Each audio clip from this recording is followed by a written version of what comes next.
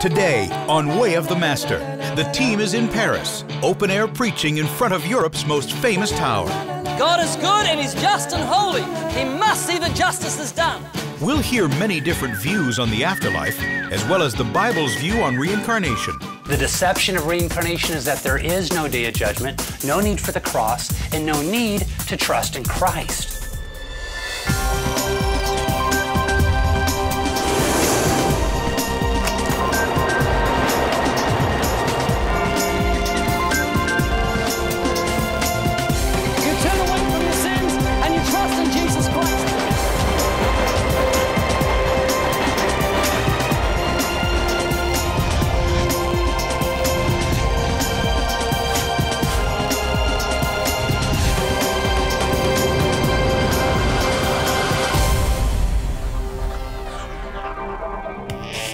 What do you think of when you hear the word Paris?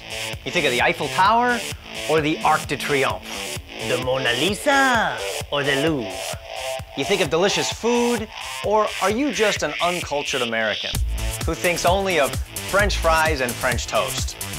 Well, whatever comes to your mind, there's only one thing on the mind of Ray Comfort and the team as they hit the 5th stop on their 13-country evangelism tour: sleep. The Bible says that God's mercies are new every morning. And this morning, that truth has a little extra significance to our team. You see, during yesterday's train ride, someone stole Tony's gear bag with all the audio equipment. Now, that was a hard blow. But the blessing is this: after doing an inventory on all the remaining equipment, we now know that there's enough gear to keep recording, because the gear wasn't all in the same bag, it was split up among the camera crew. This is great news. The show can go on. We have volunteers in each country, and we're looking for a translator. This gentleman here is admitted to being a loudmouth to be a translator today. Mark, this is our 5th day. You look a bit tired. You holding up okay? You look a bit pale.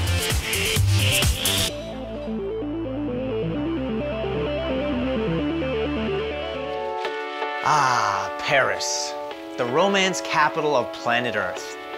This beautiful city has more familiar landmarks than any other city in Europe. And people come to France from all over the world for romance and leisure. And in a setting like this, I would think that the furthest thing from people's minds is their need for a savior. And I think it's going to be hard to get people thinking about eternity when they're so caught up in the pleasures of this beautiful place. But then again, it's kind of hard to focus on pleasures when Mark Spence is standing in front of you, cutting off his arm.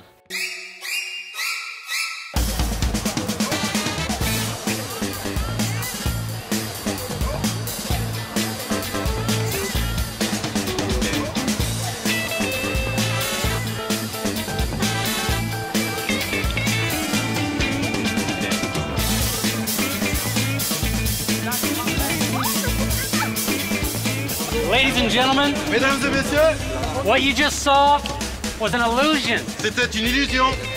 The most important question you can ask yourself in this life is, am I being deceived into believing that I know that I'm going to go to heaven when I die? Are you sure you know what's going to happen to you when you die?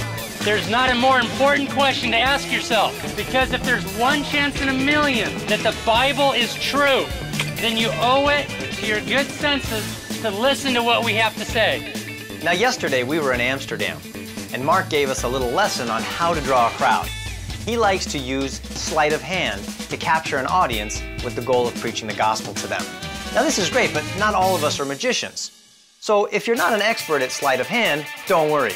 There's another way to capture the attention of complete strangers. Just give away money. Can you imagine?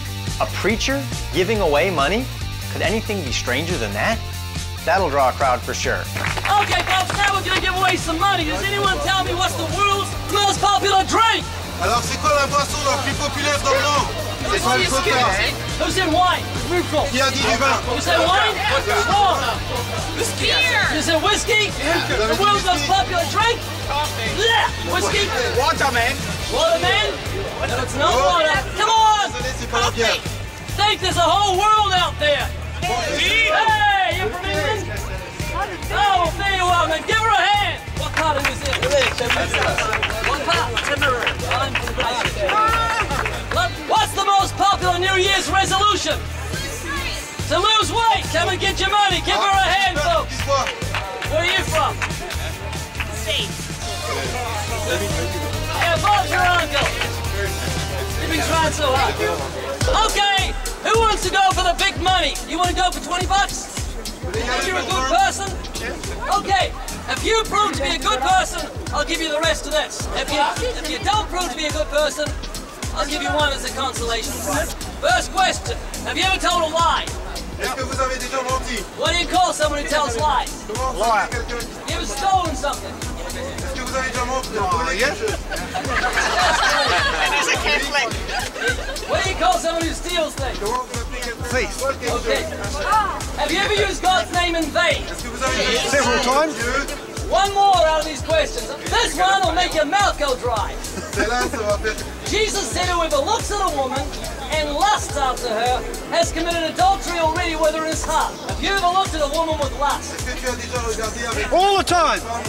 All the time. Now listen to this. By your own admission, you're a lying, thieving, restless adulterer at heart. Tu es un menteur, voleur. You gotta turn tail. And you have to face God on Judgment Day. Et tu auras. Now here's the question. It's a Là est big la one. question. If God judges you by the 10 Commandments on the Day of Judgment, do you think you'll be innocent or guilty? Guilty. Tu seras innocent. Would you go to heaven or hell? Est-ce que tu iras en enfer ou au paradis? Think for a minute. Heaven. Juste pense pour une minute. Why? Because he'll forgive me. Are you sure? I'll ask for Tu forgiveness. vas te pardonner. Would you bet your life on it? Est-ce que tu vas parier ta vie Because you are. parce que tu es en Think of this. Denis, pense à cela. A man stands in front of a judge and he's committed serious crimes. Rape and murder. And he says, Judge, I know I'm guilty, but I know you'll forgive me. He's not going to let you go. If he's a good judge, he's bound by the laws of justice. He must see that justice is done. And it's the same with God. God is good and he's just and holy. And asking for forgiveness cannot save you from hell. But you know what God did so you wouldn't have to go to hell? Jesus suffered and died on the cross for your sins. He took your punishment upon himself. And what you've got to do is repent and trust in the Savior. Do you have a Bible at home? Has it got some dust on it? Est-ce qu'il y a la poussière dessus? Quite a bit. You got to dust it down because there's nothing more important than eternal salvation. Thanks for listening. Here is a dollar for you because you're not a good person. Merci d'avoir You écouté. like the rest of them. One of the great aspects of open air preaching is that it's a great environment for talking about spiritual things. People are already listening to the gospel. It's already on their mind. So it's a very easy way to get into a one-to-one conversation about spiritual things. On ne peut pas savoir qui ira ou qui n'ira pas au ciel. Qui se permet de juger? I can't judge. Only God can judge. And God has told us what His standard is. Who gets to go to heaven? It is not wrong for me or for you to say that rape is wrong. It is okay to make that judgment. It is okay to say murder is wrong because God says that it's wrong. But God also says that lying is wrong, and stealing is wrong, and adultery is wrong. So therefore, if you have broken God's commandments, Alors, si you vous can't go to avez. heaven. But I've broken God's commandments. Have you? Est-ce que vous avez? Of course. So what do? How do we get to heaven? We broke His commandments. Smile to the life. Smile to life. Good, but wrong. 2,000 years ago, God became a man. His name is Jesus Christ. Jesus Christ died on a cross for all those who will repent and place their faith in Him. It's like this. You broke God's law, but Jesus paid the fine. So you have to repent and place your faith in Jesus, and you're given the gift of everlasting life. Et le cadeau de la vie éternelle te sera donné. Thank you very much. Todd Friel, our historian on the go, has managed to meet up with the team again. With all the travel going on, the different teams are like ships passing in the night. Let's see what Todd's been up to. Behind me is the world's most famous art museum, the Louvre, and it is loaded with wonderful, great pieces of old art. But have you noticed how goofy the modern stuff looks these days? I mean, some artist takes a can of paint and slaps it on some canvas, and we're supposed to interpret it and ask, what does the art say to me? Forget what the artist intended. We're asked to simply respond. And the reason for that new approach to interpreting art is a big fancy word called deconstructionism.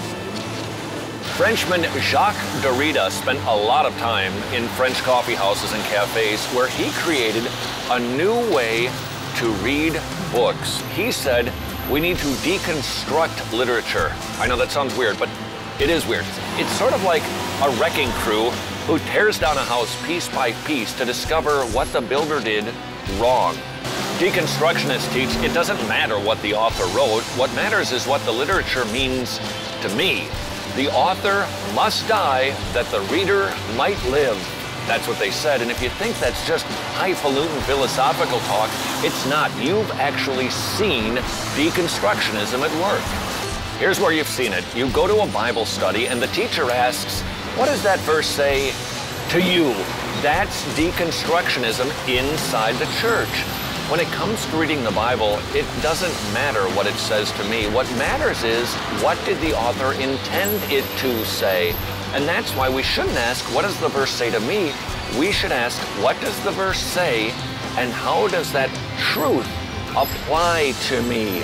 But thanks to deconstructionism, we have some really bad art and some really bad Bible studies. There are so many colorful people here in Paris. I'd like to get some interviews. All I need now is someone who speaks good English. Alan, can we have permission to show this interview on national television? Thank you. Good morning. My name is Alan. I love this TV show. I very like. Yeah. I like American people. All time, all day. Yes, I'm looking here. What do you think happens when someone dies? Where do they go? Is there an afterlife? Yes, this is my life. Because... Is there an afterlife after people die? Is there a heaven? Sorry? Is there a heaven? Yeah, this is heaven. There is a heaven? Yeah. This is heaven. This is heaven? Yes, all time I love people. Yes, because this is special place. And God, this is my boss, God. Yeah. Are you going to heaven? Yes. Are you a good person? Yeah. Have you kept the 10 Commandments? I don't understand. The 10 Commandments, you shall not kill, shall not steal, shall not lie. Have you kept the 10 Commandments or have you broken them? Yes. Well, thank you very much for talking to me. Okay, thank you. I thank you. Thank you. We got $1 million for Alan? There's $1 million. Wow, million. Thank you. Thank you. I'm rich, very rich. What do you think happens after someone dies? Where do they go to? Oh, after someone dies, he becomes somebody like a wind. Like a wind?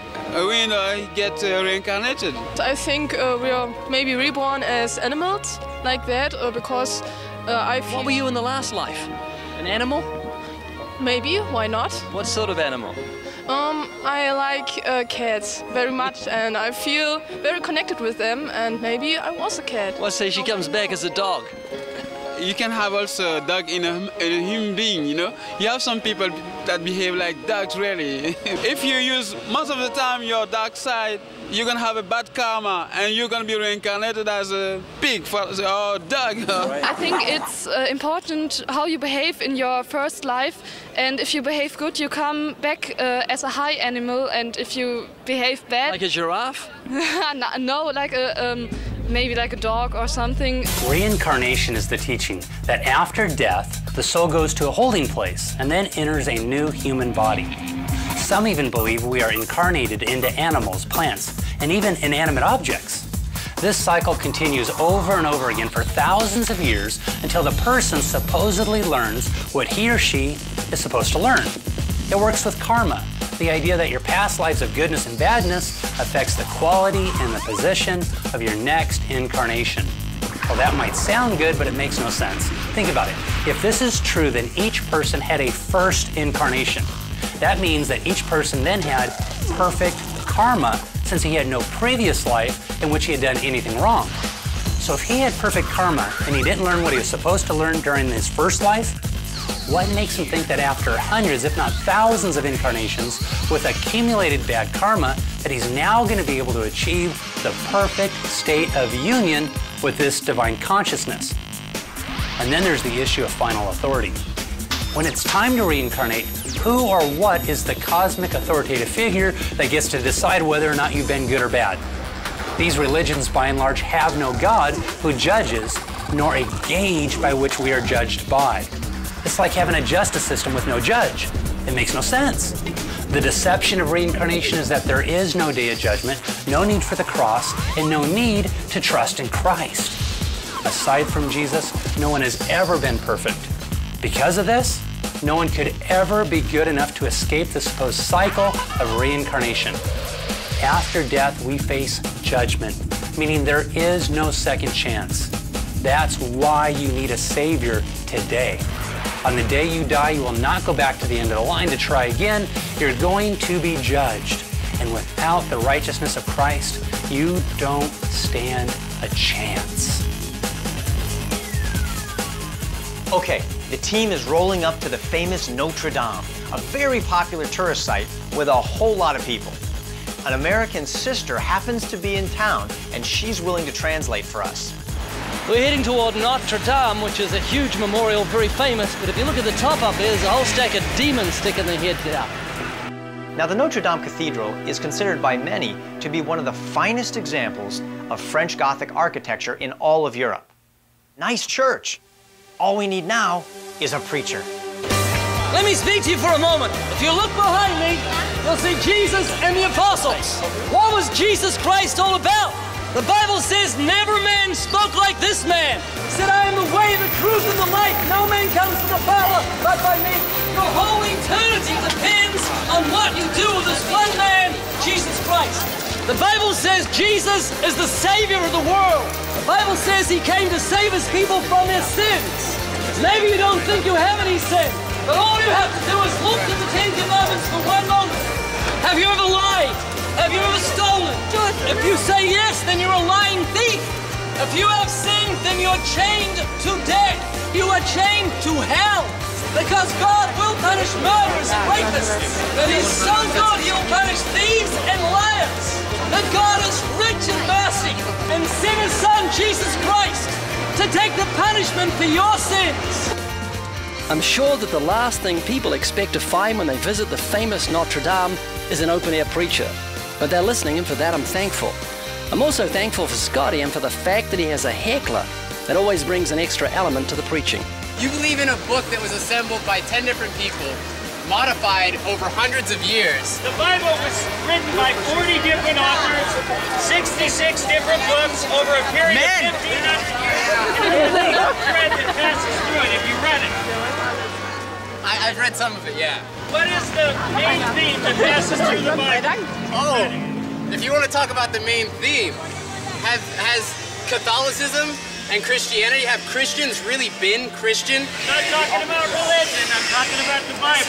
Okay, the Bible. But these are the people who follow the Bible. And they've slaughtered millions in the name of... I'm talking about people. I'm talking about God. But it's all people. People wrote the Bible.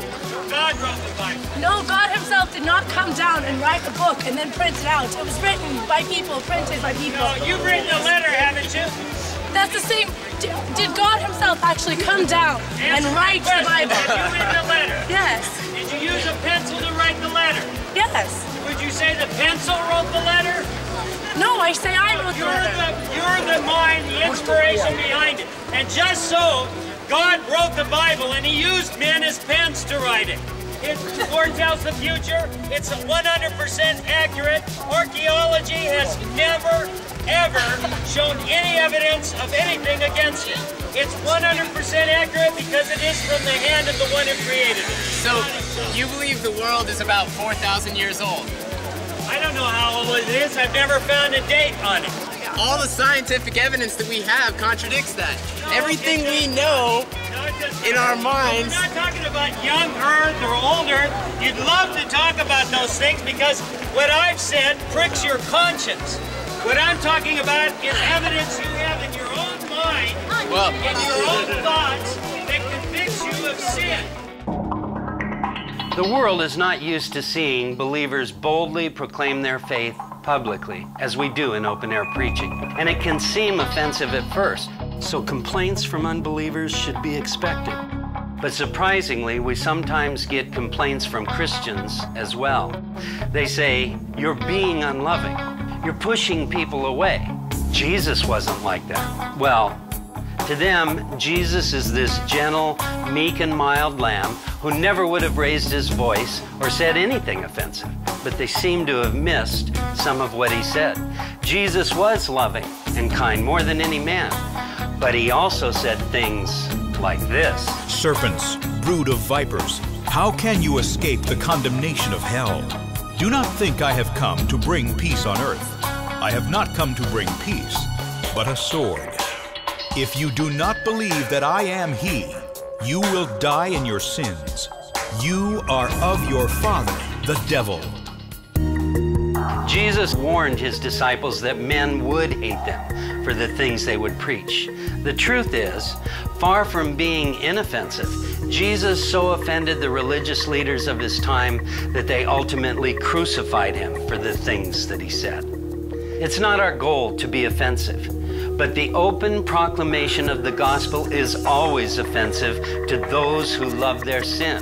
If we love them as Christ loved them, we won't lower the standard to spare their feelings. No, we'll lift it high to help them see how terrible their offenses are in the eyes of Almighty God, that his wrath abides on the guilty, who will be judged and punished in the lake of fire forever.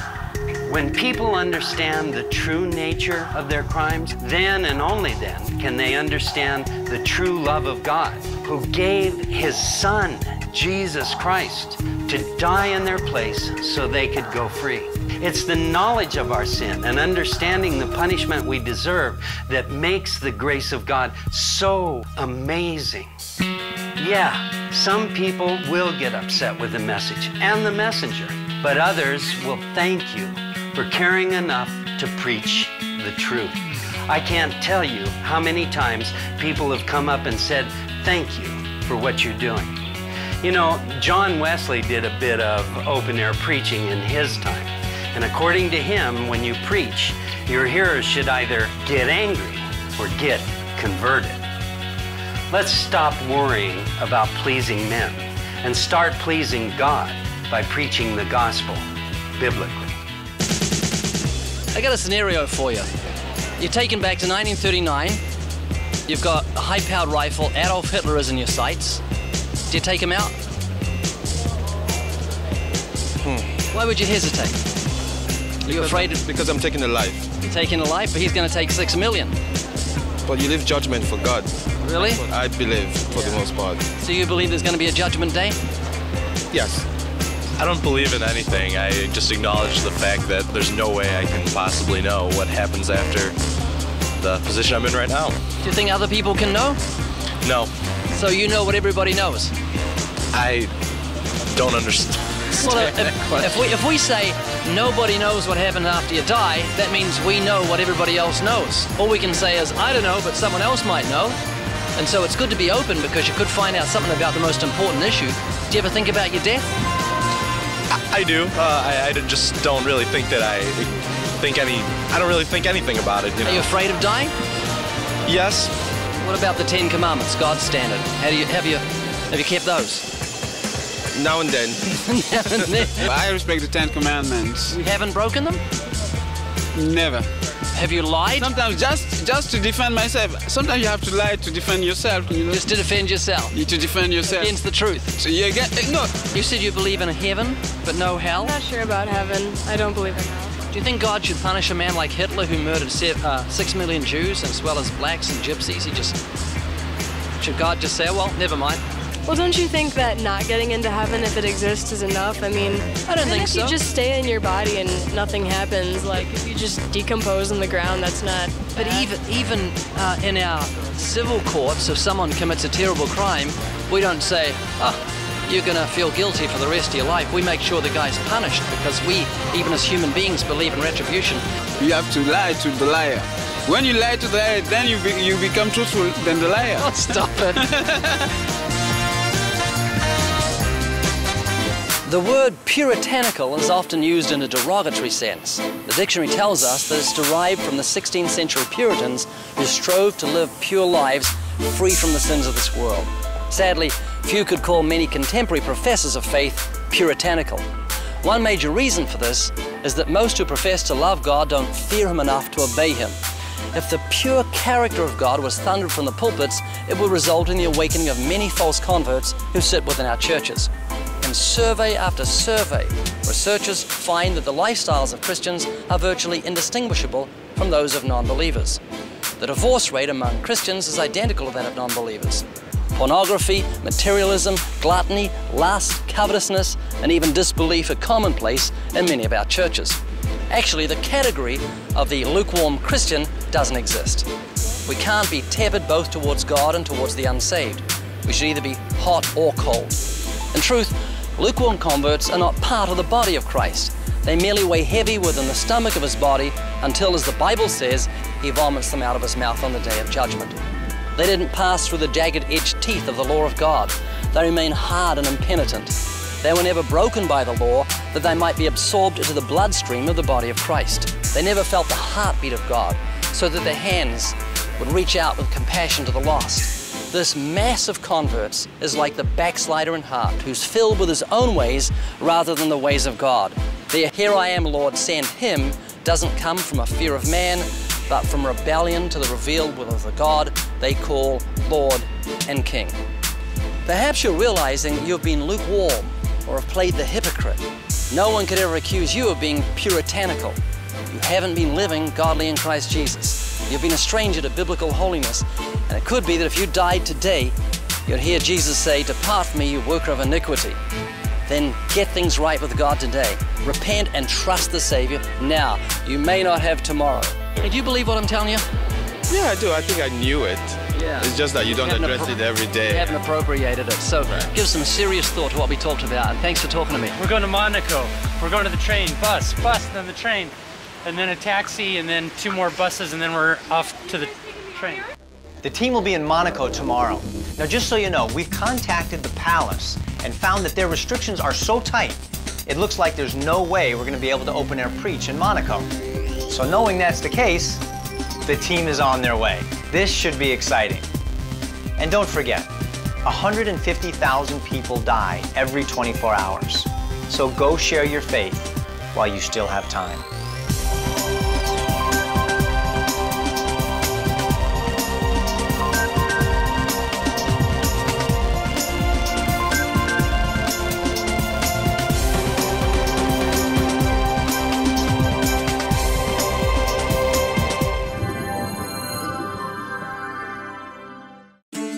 We hope this episode of Way of the Master has inspired you to share the message of eternal life. You can watch our award-winning movies, such as The Atheist Delusion, freely on our website, where you'll also find articles, videos, and audio messages, as well as books, DVDs, gospel tracts, and other resources to help you share your faith biblically and effectively. Make sure to visit livingwaters.com today.